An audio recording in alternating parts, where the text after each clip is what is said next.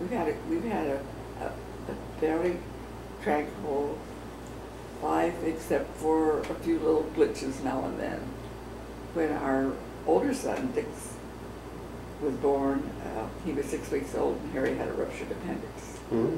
And we didn't know for about 5 days whether he was going to live it or not. Oh, He was in traction with tubes running all out of it. And for about 6 weeks before he came home, was like a living skeleton. And then he went back to work, and he's been fine ever since.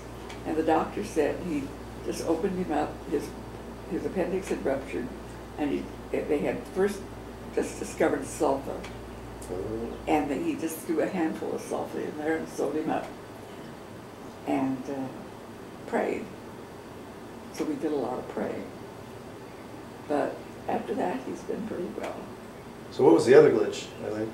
You said there was a couple of glitches. Oh, well, in later years. I mean, he's had hip replacement, had Ken who had a little trouble of his own, and we have lots of worries with that. And so, you know, things happen if you live long enough like we do, that you get these things, you know. Yeah, as long as they can keep replacing parts, yeah. you know, and repairing you, so they keep patching us up, and we keep moving along. So, but and you do what you have to do. I didn't ever intend to come here, but I thought we were going to stay in our little condo, which was 2 bedrooms and 2 baths, and on 1 floor and a garden patio home, until they carried me out. Well, they did carry me out, but I'm still here. Yeah, I'm a fighter like Ken. Yeah. Right. So my doctor says I'm tough. So Your doctor's right. Maybe I am. Yeah. Mm-hmm. Foxy babe, and she's tough. One tough lady. Well, both of us have learned to be fighters because of Ken. Of course, he came later, but the idea was there. He was an angel child. Dick, on the other hand, was a very busy little boy. Busy? He was so busy. He wasn't mean or anything, but he wasn't the kind of cuddly kid. Ken would still be sitting on my lap if I, you know. Yeah. Now I can sit on his lap. Yeah. But Dick was forever busy. Busy, getting into everything. Yeah, he was So, wound. He was. Still is, probably. So then he turned it. I never really knew what the boys were going to grow up to be, what they were going to choose as a profession. And Dick.